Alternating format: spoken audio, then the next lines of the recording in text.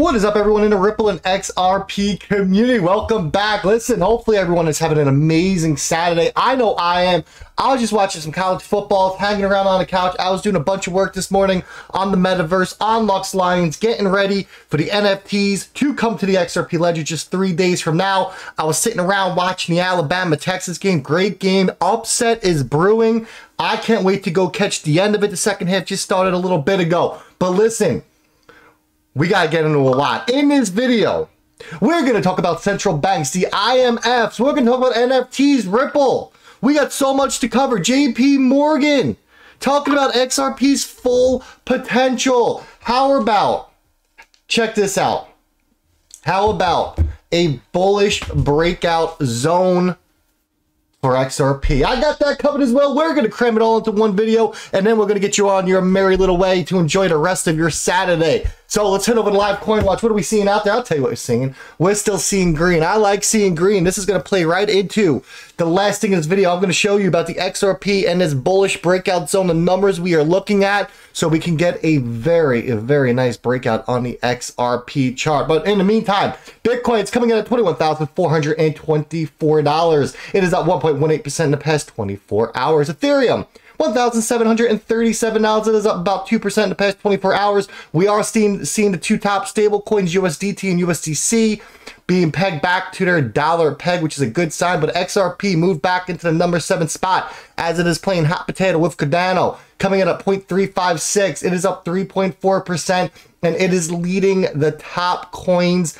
in past 24-hour performance. That's what you want to see. Bitcoin dominance, it's still about the same from this morning, 38.19%, as the total cryptocurrency market cap sits above $1 trillion. Now, I want to just remind everyone, I told you about this in this morning's video. I'm going to tell you about this again because tomorrow before 1 p.m. Eastern Standard Time is the last time you can lock this in. Check my Twitter. Lux Lions is doing a survivor pool. All you got to do is pick who's going to win one football game each week. It's very simple. You can't use the same team more than once.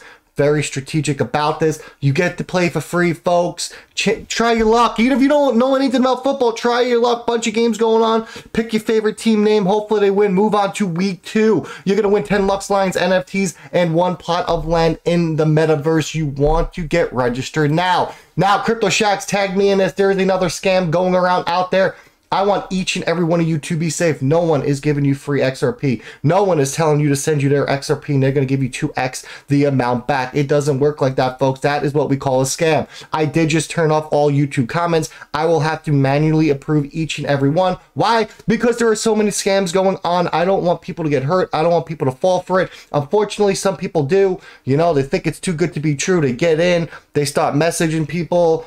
It's crazy. It is absolutely crazy. I've been here since 2017. I've been here quite some time. I know what's real and what's not real. This YouTube video going around out there right now, it is not real. Do not forget NFTs. We are that much closer, folks. As each and every one of my videos come out, we are that much closer. 33 yes. We're at a 94% consensus. As soon as this 2-week window is up, which is going to be September 13th at 7:49 UTC time, it goes live. It goes live. Sunday night into early Monday morning, I will be getting my collection uploaded and minted on Xmart. I will also be putting the land plot deeds on there as well for the Metaverse. This is big. This is the moment we have been waiting for. You know what happened in Solana when NFTs went live. The price went through the roof. Hopefully this is going to help XRP. Time will obviously tell, but pay very close attention, folks. Now, I want to play this video clip I showed you before, but I want to show it to you again because this is going to really segue us into the rest of the video, right? Listen to Dan Moore. This is the Pantera CEO and CO of CIO for Pantera Capital. Big leverage in terms of, you know, the open interest in the perpetual swap contracts compared to the amount of Bitcoin out there. It looks like the market's preparing for a lift. What do you see in terms of the price? Oh, I agree. You know, we've been doing this for 10 years and we've been through 3 big bear market cycles. And on average, they lasted 220 days. And that's basically what we just had. So I actually think we hit the lows in June that we'll see. And then we're on to the next bull market. And hey, it might be rocky and might take a while to get going, but I think that we're on to the next leg of a rally. And where will that bring us to, Dan? What's your target for year end and then 5 years out? Well, yeah, Bitcoin as a proxy for our industry has averaged 2.5x a year for 11 years. So that's always kind of my standard forecast, is that it'll probably keep going at that same growth rate for a while. But it is really important to remember Bitcoin's no longer everything. There was a time Bitcoin was 100% of the market, and then for a while, Bitcoin and Ethereum were essentially everything.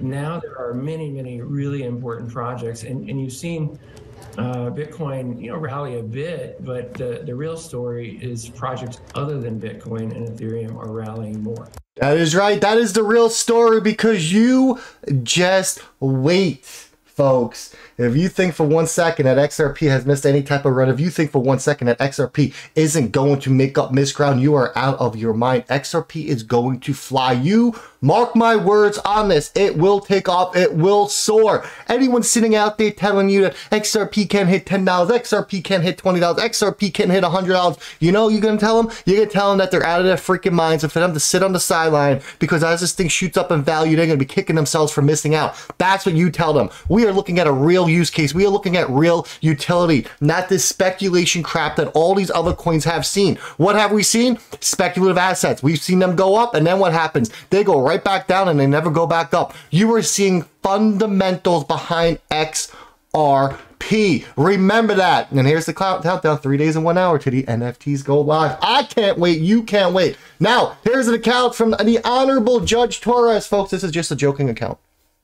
Don't get crazy. Don't get carried away. This is all a joke. It's all for good fun, right? She goes, statement from the Honorable Judge Torres. Hello. Due to your enormous attention and a number of those directly or indirectly impacted by the Ripple versus SEC government proceedings, I have created this public account to notify everyone that we cannot rush justice. Here, here.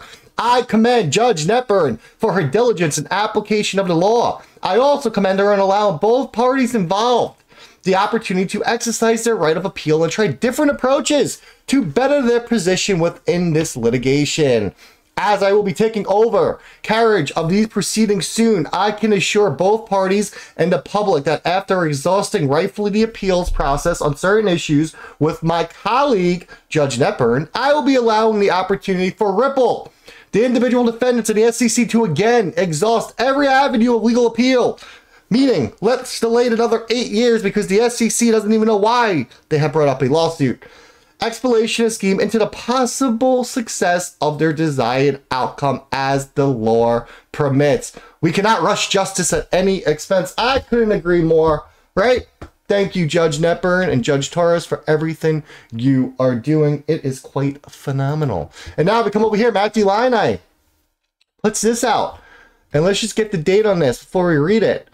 September 21st, about a year ago, right? The World Bank labeled XRP as a digital currency.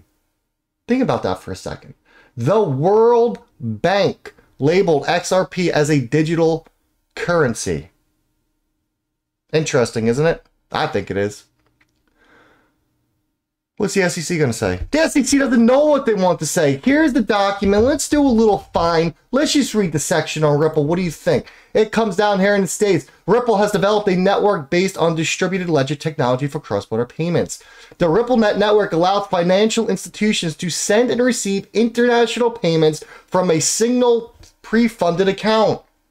RippleNet allows for fiat-to-fiat transactions, as well as the use of the XRP digital currency to bridge between different jurisdictions. I'm pretty sure last time I checked that the World Bank is just a little bit higher up than the SEC.